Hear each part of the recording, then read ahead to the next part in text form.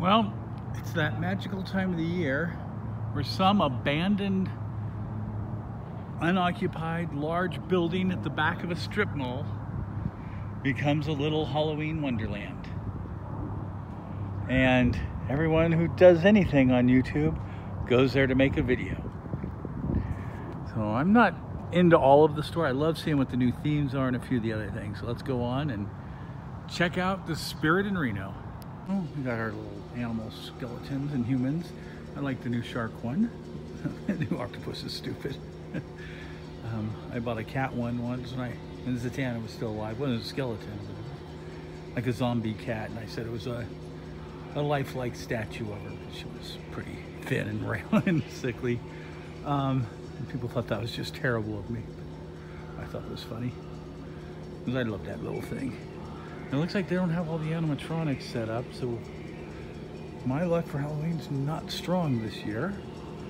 It's like those zombie babies. I used to keep a zombie baby in the back window of my car, but the heat and the sun, and it destroys them. Oh, there she is. There's the cat I bought. I said was Zatanna. Everyone told me that I was just an awful person for doing that. I loved the little cat. And she was dying, so that's what she looked like. There's a few more of the animatronic ones. Some sort of fishing theme. I don't know, a lot of clowns. They look okay. Let's go. These animatronics are set up.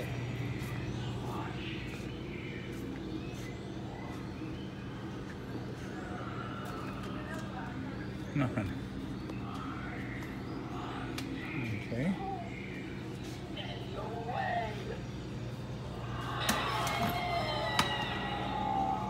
No, they're not set up yet. Oh, there he goes. That's cute enough.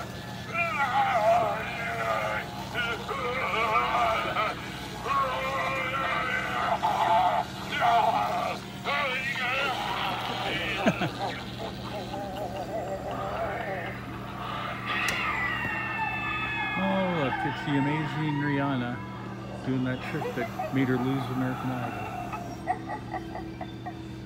Or America's Got Talent. She's not doing anything? Oh. Stay away.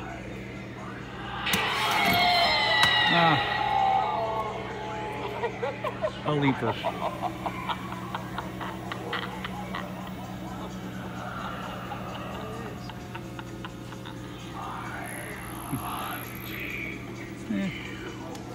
So yeah, I'm not super impressed with them this year.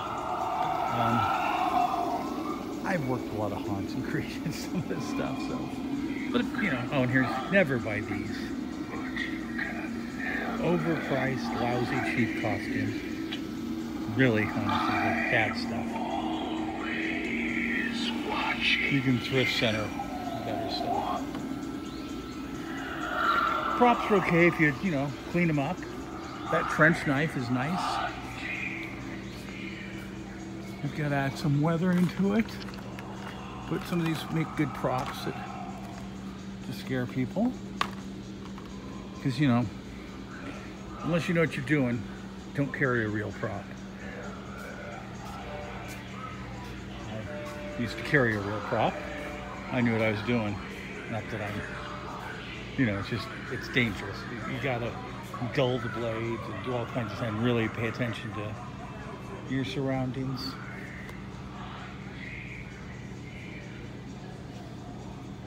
Well,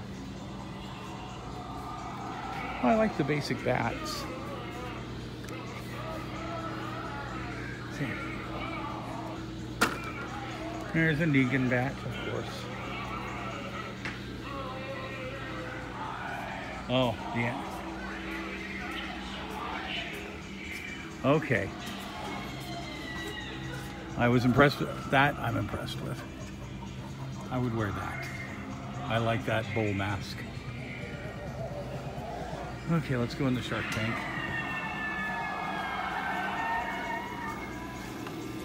Excuse me. Okay, octopus. You know, I know you'll see these on everything, so we're not gonna... Hopefully we'll just catch one hot. Oh, piranhas are gonna eat them. Okay. This one called anglerfish. Oh, because they got little lights. Okay, they're anglerfish. And pufferfish, it's called. Oh, what's he gonna do? This one's the biggie this year.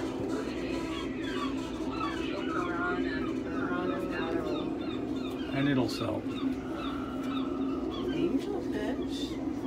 Or anglerfish? Anglerfish. Oh.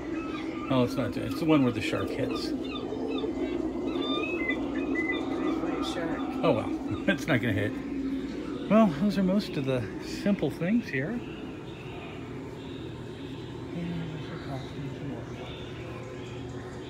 And unfortunately, there's a whole bunch of cool looking things there, like the Arctic dragon. That's probably neat. My hint for everybody is come here, take a look at what you like. Come back on September 1st. Everything is half off. And the demo stuff is even more than half off. So those things that have been standing out there, people have been playing with, sometimes they don't work, which is okay if it's just going to be a decoration at your house. I had a Michael Myers and a Jason and a few others. I don't really have any licensed characters this year that I would be interested in and come back for. So it's really great when you know, had on the balcony of an apartment Michael Myers and Jason standing there. They didn't have to move. People just saw them up there. Yeah. Oh, there's Sam. Okay, we got Sam. So, well, that's about it from here. Got a little Halloween story to tell you in a minute. Well, I'm right outside the spirit store now. I'm gonna sit in the cool breeze. It's not that air conditioned in there. And it's a fun place. It's cute. I wouldn't waste a lot of money on the stuff there, but some of it's fun. And I've worked haunts for many, many years. And this year I'm going to try and get a couple haunts in on videotape for you. Or videotape, Jesus Christ, how old am I? Whatever, I'm going to record some haunts. I probably won't do the inside where the actors are or whatnot, even with permission. I know, for one, the carpetbagger has complained that he can't go film at all haunts. Some of them won't let him film the inside. And he doesn't get it. And not many people would, because they look at it like museums and other things. Like, I don't get museums not letting you film inside. I don't get the Winchester Mystery House having a no filming policy. Because people see what's in there, and they do want to go and see it after seeing it on a video. The thing is, it's different with haunts. Yes, haunts do attract people when you show them what's in there. And you do get a lot of people that come in. The problem is you get a few jerks, and those few jerks can hurt people. There are people that think it's funny to go figure out where the scares are going to be coming from and then hide just before it so they can jump out and scare the actor or do something. A lot of times the actor's not expecting someone around that spot, or they don't know someone was hidden there, and maybe you'll bump heads or do something and get hurt. And a lot of the actors are kids, really little kids, not little, you know, like 14 years old, 15 years old, that are volunteering at a lot of these places. And, you know, the person will just at them and they hurt the kid. That's not cool. So I personally don't want to show people where the scare actors will be hidden for that reason. Showing animatronics, showing the outside, showing the whole thing, that's, I think, cool. But that's why a lot of the haunts don't want it. I knew when I worked at haunts, when I saw someone walking through and they had a camera I purposely timed my scare to be behind the camera person, so they missed it every single time. That was what other people did. We wanted them to miss the scares. We didn't say no cameras allowed, but we didn't encourage it. And the reason behind that is, of course, is when someone's on, walking around with a camera, they're not in the moment, they have not dropped the disbelief or whatever, suspension of disbelief.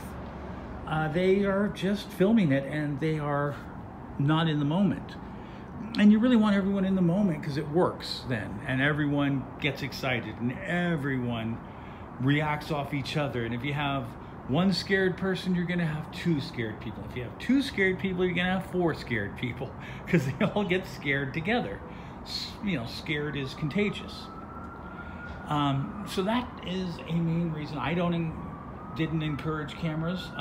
We couldn't stop them, really, because people just keep pulling them out anyhow. We didn't, but don't like it. And since that's just my feelings on filming the inside, is I don't want people to see where the scares are coming from. They're going to possibly hurt someone. That's the biggest fear. And the smaller fears are going to know where the scare is and spoil it for a whole bunch of other people. And that's not cool. People pay a lot of money to go to those things. So that's my take on filming inside the haunted houses. I hope somehow this gets to the carpetbagger. I doubt it ever will, but at least that's a reason why some of us haunt actors do not want cameras inside. All right, thanks, folks. Go have a spooky Halloween.